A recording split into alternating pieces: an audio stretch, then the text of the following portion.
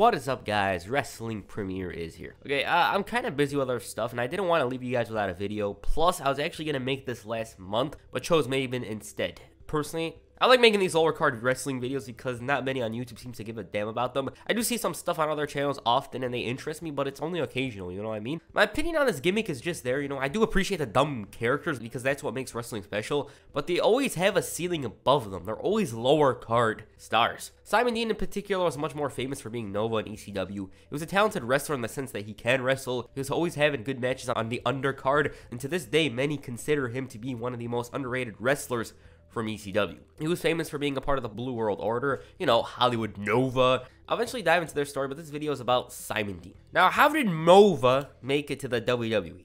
Well, in 2002, he was signed to a developmental deal and was sent down to Ohio Valley Wrestling. And down in Louisville, his first night, he beat the Prototype for the promotion's world title. He was defending the title and facing the likes of Rey Mysterio, Christian, Eddie Guerrero. He was a solid guy in the ring, but unfortunately, he was always being passed up in favor of others. You know, John Cena, Lance Cage, Sean O'Haire, all those guys were called up for the main roster before him. That is until one meeting with Vince McMahon. So he meets up with the boss of the company, and he pitches him this fitness character because he knew about Ico Pro and McMahon's liking towards fitness and exercise and all that stuff. Before he knew it, he's on the main roster. He was behind everything for that character, you know. He was behind the infomercials. He was behind whatever he was doing in those infomercials, everything. Initially, the character, in his eyes, he wanted it to be called Sonny Slay, but they opted to give him the name of Simon Dean, which was actually Dean Malenko's name, you know, Dean Simon. Anyways, on the September 13th, 2004 episode of Raw, Simon Dean made his debut. He was this rude fitness instructor that was promoting his product, you know, the Simon System. Actually, I screwed up, I'm sorry. It's the patented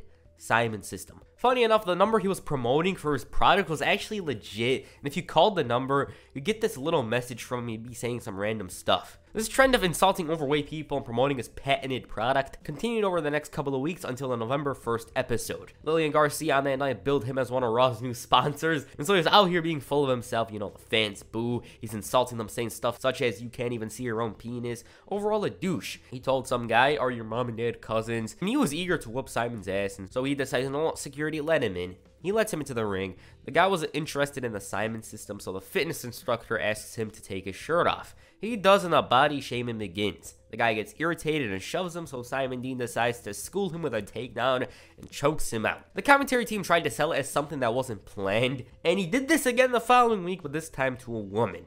And yeah, overall, the guy was gaining heat. The fans absolutely loathed this man. Somebody from the roster actually did something about this guy's mischief the following week.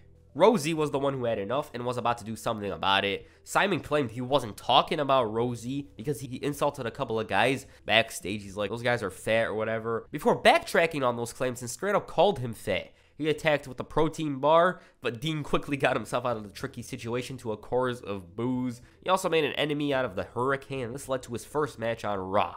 By the way, this was the December 6, 2004 episode. He put in a solid performance and dominated for the most part, yet had to cheat to win.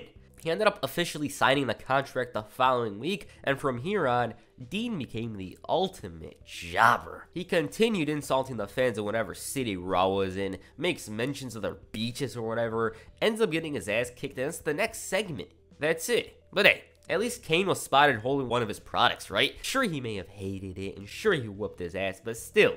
Then Maven joined him and promoted the Simon System. And the only difference this time around is that they were both getting their asses beaten together. It was a good thing for both guys, but as we all know, all good things must come to an end, right? Maven ended up getting released and Simon became Nova for a month. The whole JBL Blue Meanie thing that if you watch YouTube, I'm pretty sure you know about it, occurred. And that's a whole other story. I don't know if I'll even cover that in the future. I'm not even sure. Anyways, in his official SmackDown debut, Simon Dean managed to piss off Chris Benoit saying stuff like he doesn't know the inside of a gym. And I'm here thinking to myself, huh?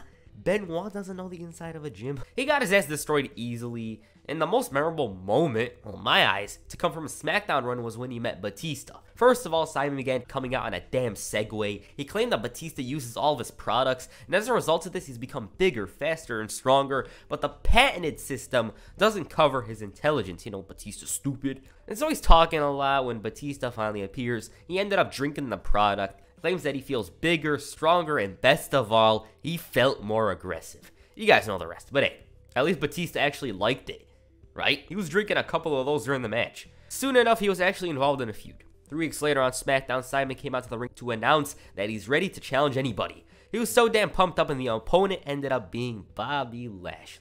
He was clearly pissing himself, but what was there to do? He asked for the match in the beginning. Even though he attempted some of those dumb lower card heel cheap shots, Lashley was unstoppable. Nova did have some fight in him, but Bobby had some ridiculous strength to him, and he was victorious. Seeing as he hates winning, Dean made a challenge to Lashley for No Mercy. Of course, he had to hand him the patented drink. He politely declined the protein drink and ended up tossing him over the top rope, but yeah. The match at No Mercy had a very daunting stipulation to it. Simon was so confident that he's winning that he'll eat 20 double cheeseburgers. He lost, of course, and Bobby's like, eat up. This was the equivalent of me watching Backlash 2018 3 times. That's basically it. He didn't want any of the extra carbs, but promised to do so, yeah, that's exactly what happened. He ate the burgers. They're showing these segments throughout the show, and by the end, he had to barf. He ate 19 cheeseburgers, I should mention. From here on, Simon Dean was SmackDown's resident jobber. Matt Hardy took the L for him. Boogeyman took the L for him. And then he began managing this team by the name of Gemini. They're basically the great value version of Goldberg and Stone Cold Steve Austin. And I'm just here thinking to myself, he probably discovered them on Wish or something. There wasn't much there with the guys. They were pretty old. They were in their late 30s. One of them even got injured later on. And plus, we didn't know much about them. They were just some big guys that destroyed everyone. And they were being pushed, but not hard enough to facilitate being champs. The team was thrown back to developmental, and Simon Dean slowly began working in the back. His final televised match came on the July 28, 2006 episode of SmackDown when he took the L for Vito. The reason why he disappeared was because he became head of talent development, you know, DSW, Deep South Wrestling, and OVW, Ohio Valley Wrestling. He replaced Tommy Dreamer, who was taking care of ECW. Simon Dean was also considered as a replacement to Taz for commentary, and it was so damn close to happening. Then JBL retired and they went for him. As head of talent, he suggested that they hire the likes of Kofi Kingston, Sheamus, Cesaro. And by the way, Cesaro was let go a couple of weeks or months later by Johnny Ace. Natalia, you know, starts with the early 10s.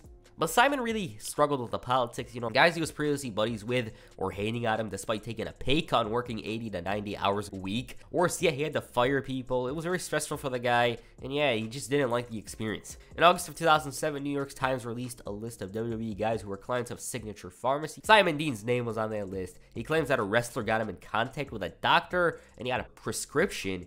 And I couldn't find an exact time as to when he purchased it, but many believe WWE saw him as a scapegoat and released him. He doesn't believe that, though. Dean ended up becoming a mortgage broker shortly afterwards and seems to be doing good nowadays. So yeah, that's his run. He was just a jobber, honestly. You can't really say much. His character, there's some entertaining moments, I'm not gonna lie. Some moments were entertaining. He wasn't boring.